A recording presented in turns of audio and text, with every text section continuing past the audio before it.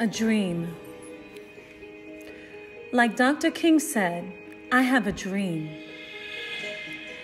I woke up one morning after a fight with my husband, after I discovered text messages and calls to another woman, and I didn't even recognize myself. I mean, I looked at myself in the mirror and I saw the stains of mascara tears on my face because I had fallen asleep just crying. And I walked in the room and I saw my beautiful little babies sleeping like little angels. And I knew why they were sleeping so well. I knew why they slept so peacefully, because they knew that they were safe. They knew that they were loved. They knew that mommy would do anything for them. They knew that they had a strong and fearless mommy who would protect them from anything, even a toxic parental mess. Yes, a toxic home. And I said, that's it. I'm leaving him. And then the thought of fear and doubt started to creep in my mind. As I looked around our home, a 4-bedroom home, and I thought, oh my God, what am I gonna do?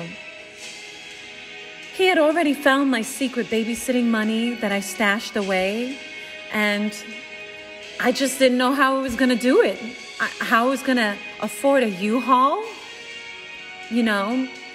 But I truly believe that God was looking out for me, seriously. Because my BFF, I didn't even have the chance to call her.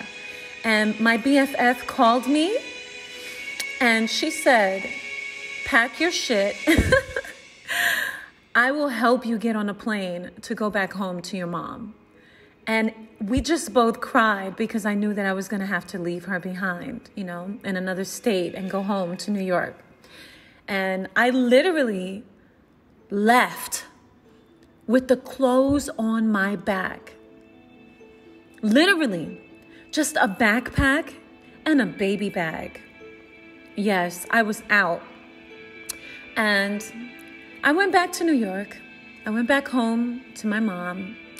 And as usual, with open arms, she let me back in. Me and the babies.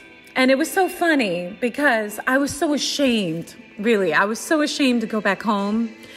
I felt like a failure. I was leaving a top affluent community to take 2 little white kids into the hood, okay? Because that's the way they were going to see them. My children didn't look like me. They were very fair, green eyes, blonde hair, red hair. They didn't look anything like anybody that I grew up with in the hood. And they were going to be like, whoa, Nina came home with these little white kids. And I just felt so ashamed, to ring her doorbell. So I just stood the 2 babies up in front of the door and I rang the bell. And then I stepped off to the side so that when she looked through the peephole, she just saw the 2 kids standing there in their little snowsuits, looking like miniature Eskimos. And of course she recognized them and opened the door immediately and just scooped them up in her arms. And, while she was distracted, I just walked in and did the walk of shame right back to my old room. Honestly, I know now, though, that it was the best decision of my life. Not just for me, but also for my children, And even though I didn't feel like it back then, I know it now. I didn't realize how many opportunities that God would grant me with just having faith, just standing up for myself, just having the strength to say, this isn't what's meant for me. God, take me back into your arms. Give me something better. I know you have better for me because you made me in your own image. You made me for better than this. And, you know, just being home with my friends in New York City, back with my networks, being surrounded by people who loved me unconditionally, and the amazing recourse and support of my beautiful, wonderful Caribbean coconut family. Very tight-knit family, very tight-knit, very supportive. And, sometimes you just have to make that hard decision that will change the course of your life. And even though you can't see it at the moment, even though you can't see it right then and there, it could be for the betterment of not just you, but everyone in your life, your children, your family, and even their future can be altered by the choices you make, every single choice you make. So make the right choices, sis, and have faith. My children and I, we're here in paradise. Once again, spending another year on another island, having another adventure, and loving our wonderful lives. Imani's headed to medical school. I'm back in school, finishing my medical degree. Julie is a business owner and a philanthropist. And I married an international finance titan. Who would have thought, right? Me. A little girl from Harlem, New York City. A little Caribbean coconut, too shy to do anything or go anywhere but to church.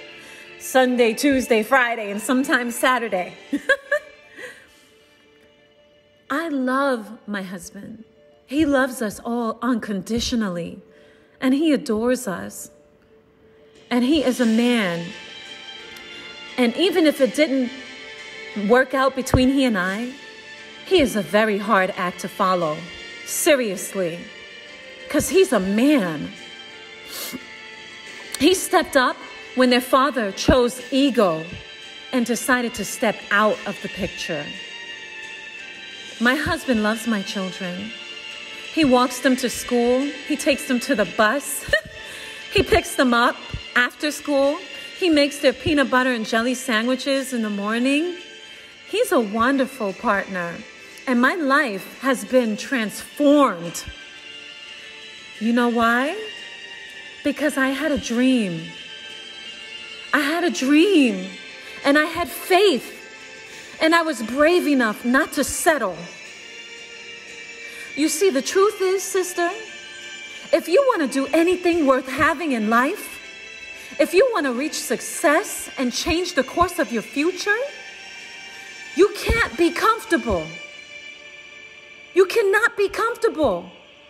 And you cannot settle for where you are. No. Don't settle for what you have, especially if it's a toxic situation.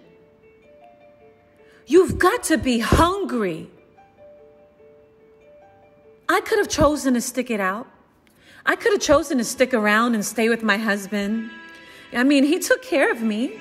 He was a provider. He spoiled me. He had the financial stability, but the mental stability, the emotional stability, he lacked. And I lacked peace in my soul. And I knew that I could do better. So I did better. And sometimes you have to crawl before you walk. Starting over isn't easy. You got to walk before you run. Stay focused on your goals. You've got to run before you leap. Surround yourself with supportive people to propel you and help you leap forward. And you have to leap before you fly. So I implore each and every one of you, my loves, to run towards your dream. I encourage you to believe in yourself, to believe in your ability, to strive, to plan, to take action, to have faith, to network, to browse singles, to meet different men. Have the freaking confidence to go out there meet people, fail, but be strong to reach your ascension. Because that's what life is all about. Growing and glowing and looking for ways to master your path and improve yourself. And I want to remind you that God made us all in His image. So we have God's power of creation and manifestation inside of us. And we have His blessings over us. You're more powerful than you can ever imagine. Unleash your potential. Unleash your power. Untame that feminine, healed goddess who's hiding inside of you. Let your greatest self out and master your life. You deserve to dream. And you deserve to achieve that dream. I love you. Stay encouraged. Dream. With love, Mother.